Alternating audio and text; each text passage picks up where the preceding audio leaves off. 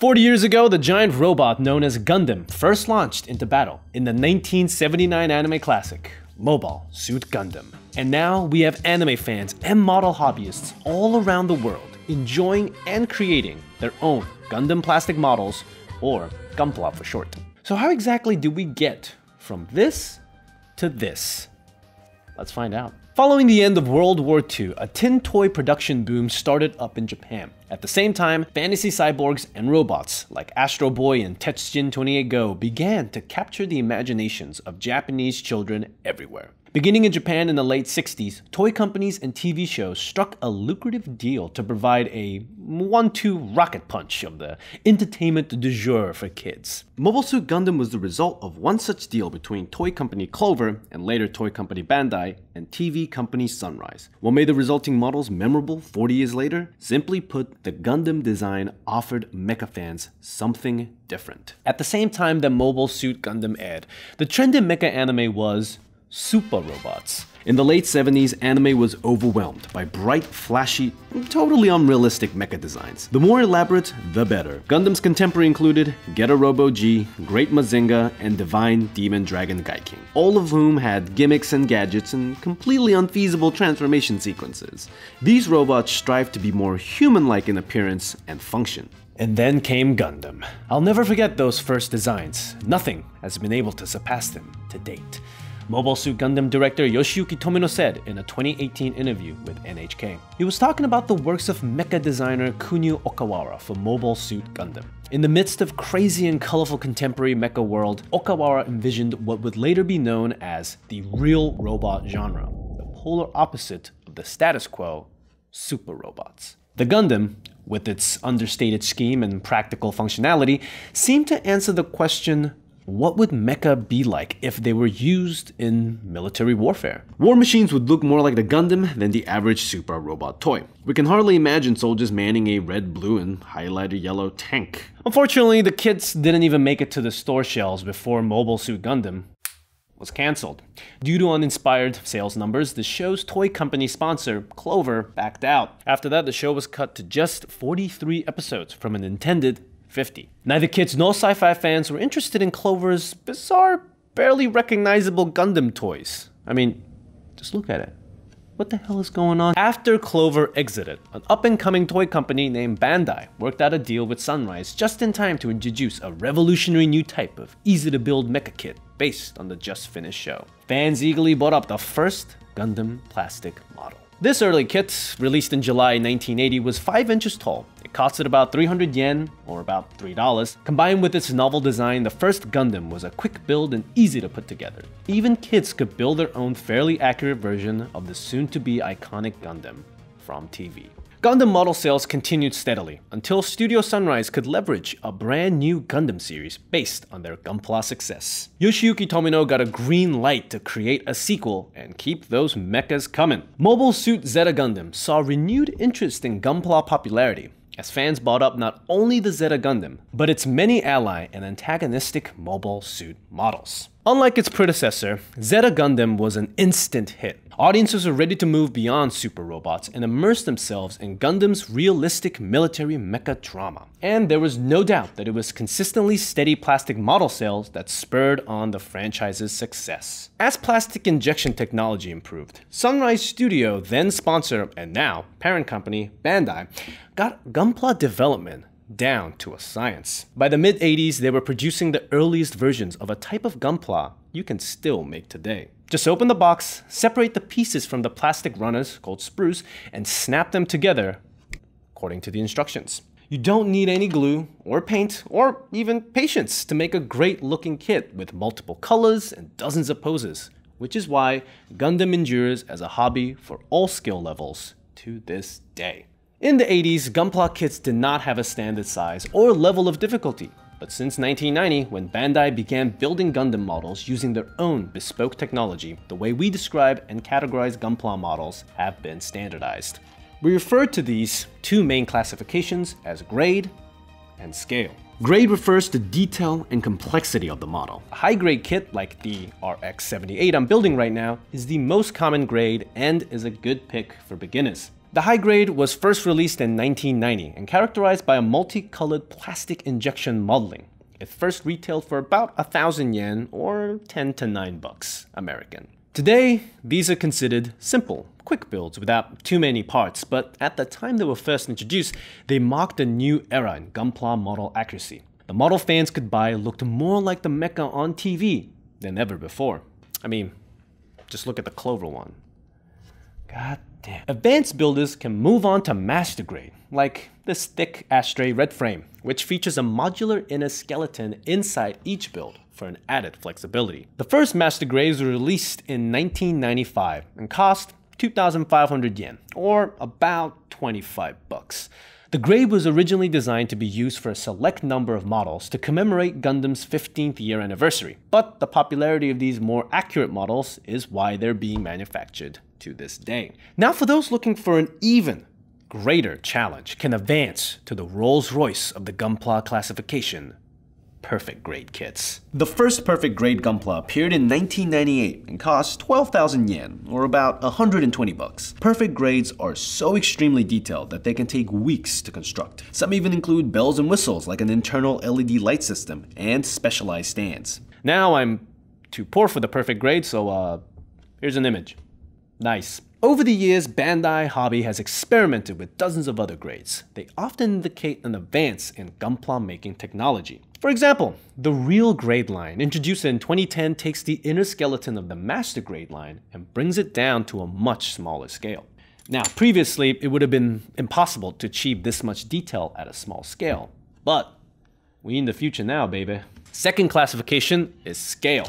Scale refers to the physical size of the finished model in proportion to its real-world counterpart. For example, a Gundam model that is 1/144th scale is 1/144th the size that the mecha's actual size would be. By the way, the Gundam statue in Gundam Base Tokyo is actually 1:1 scale. You can see it in Odaiba, Tokyo, and here's a photo of me in front of the old 1:1 Gundam.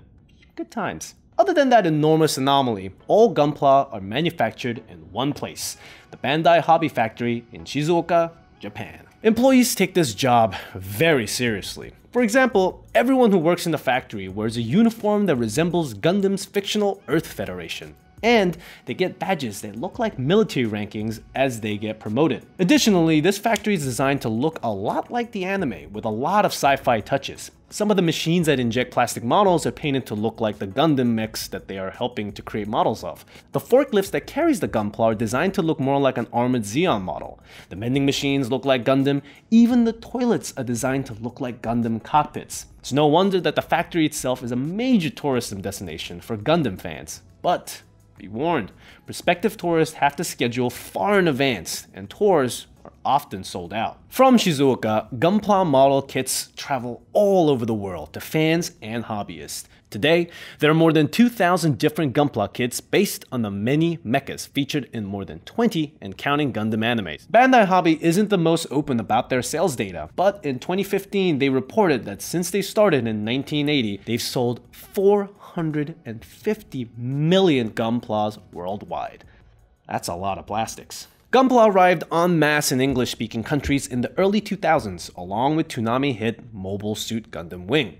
But first, to fit into Cartoon Network's all-American blend of Doritos and extreme do-the-do style advertising, the Gundam brand got a bit of a makeover. Vintage Gunpla commercials have not aged well, to say the least. In one Cartoon Network ad, a rugged American voiceover urges kids to build Gunpla because Earth is in trouble. In another infamous ad, American kids of all ages rank their Gunpla builds on how long they took, as if the real draw of Gunpla was turning it into a competitive speed-based sport. What's your level of commitment? Boy, times have changed. Thank God. In the magazines, because they were still a thing back in my days, between ads for Gushers and Game Boys, you could find a particularly flashy Gunpla ad that showed two mecha models apparently mid-showdown in a torn-up suburban home. Careful where you build them, the advertisement warns, as if Gunpla building is some kind of contact sports. Or were they insinuating that the Gunplas will come alive and destroy your entire room? Mysterious. Since the early days, the advertising method has streamlined considerably. Much like Legos, Gunpla rely not on written instructions in any language, but on a series of visual instructions with numbers and letters. You don't need to know English, Japanese, or any other language for that matter to build Gunpla. Here's a fun fact about the Western market's favorite Gunpla kits. Even now, Western fans buy up Gunpla based on the mobile suits of Gundam Wing at a higher rate than any other Gundam model. According to Xavier Lim, the senior brand manager of US Gunpla distributor Bluefin, now Bandai Namco Collectibles, Deathcyke, Wing Zero, and Heavy Arms continue to be the American bestsellers. He added that anytime a new Gundam show comes out, it does cause a temporary spike in new model sales too. So lately, Gundam NT kits have been having a small boom thanks to the recent movie release. It's a booming business. In 2016, Lim said the company predicted sales of Gundam Barbatos, the lead mobile suit from Mobile Suit Gundam Iron-Blooded Orphans. Damn, that's a great ending. Anyway, the Barbatos Gunpla would move 20,000 to 30,000 in the United States alone.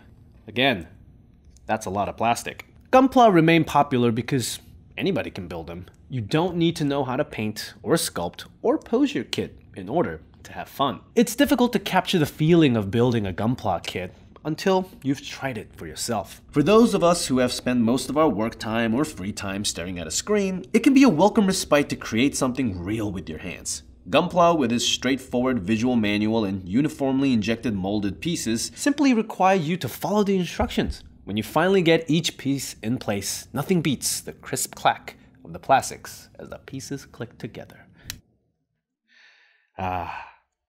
Gunpla ASMR. Even so, some hobbyists have elevated Gunpla building to an art form. Elite builders will spend weeks sanding down the plastic, repainting, and constructing elaborate dioramas to make their Gunpla kits stand out. If builders want more of a challenge, they can enter their creation into the Gunpla Builders World Cup. Yes, there is a World Cup for Gunpla building, and yes, it's awesome. It's also an official Bandai hobby-backed competition that is open to hobbyists in 16 countries around the globe. Let me list them right now. It includes Japan, China, South Korea, Taiwan, Hong Kong, Thailand, Singapore, Malaysia, Philippines, Indonesia, Australia, Italy, France, Vietnam, USA, and Canada. Now, what makes these contestant Gunplas particularly special is that they aren't built straight out of the box. No, that'd be too easy. What are you, some kind of Gunpla pleb? Contestants will frequently develop unique creations by combining parts of one or more kits in a process called kit bashing. This can call for some advanced techniques. Some builders use modeling clays to sculpt custom parts to merge two kits together. They may also cut down pieces, melt pieces together, or even 3D print whole new pieces. Top it all off with a slick airbrushed custom paint job, and the judges will never know if it was anything other than a polished, one-of-a-kind kit. Anyone over 15 years old can enter.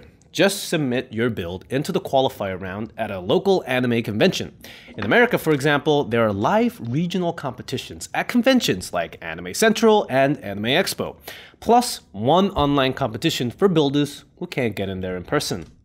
How nice. The winners then compete to become the US representative and battle it out in the global stage. So far, nobody from the US or Canada has ever taken first prize, but that doesn't mean that the first person to achieve that feat couldn't be you or me. Who knows? Indisputably, the world's most talented Gunpla builder is Katsumi Kawaguchi, a Bandai hobby employee who has earned the honorary title Meijin. If you've ever watched Gundam Build Fighters, you might be surprised to learn that Meijin Kawaguchi is based on a real person. Before the launch of the Gundam Build Fighter series, I was already aware that there would be a character named Meijin Kawaguchi, Kawaguchi said in a 2016 interview. But when I actually watched the character on TV, I couldn't stop smiling. Now that is simply adorable. He may not always wear cool shades like his anime counterpart, but Meijin Kawaguchi's skill is just as legendary. Since joining the Bandai Corporation in 1985, he has pioneered Gunpla model making and construction techniques that have helped standardize the way Gunplas are constructed and assembled even now. He is also the senior judge for the Gunpla Builders World Cup. And today, you can find his tutorials on his Facebook page where he posts in both English and Japanese, and just want to help you enjoy the hobby of Gunpla. Whether you're a beginner or the Majin himself, Gunpla is a hobby based on accessibility. Kits are sold everywhere from Barnes & Noble, GameStop, and even the Crunchyroll store. Go to store.crunchyroll.com. Low initial prices ensure that you can buy a basic high-grade kit for around 15 bucks and get started right away. Many local games and hobby stores sponsor build days, in-person events in which modelists can get together and build Gunpla and other models together. Since the 1970s, people have been making TV mechas their own with increasingly simple, available Gunpla kits, from high grade to perfect grade, from beginner to senior meister. All you need to make Gunpla is a model kit and the willingness, determination to bring your favorite mecha model to life. Thank you so much for watching. Be sure to like, subscribe, press the bell icon too, and comment your favorite Gunpla kit or Gundam series. And be sure to watch any of our numerous Gundam titles on Crunchyroll.com. Alright, bye-bye now. Bye-bye now.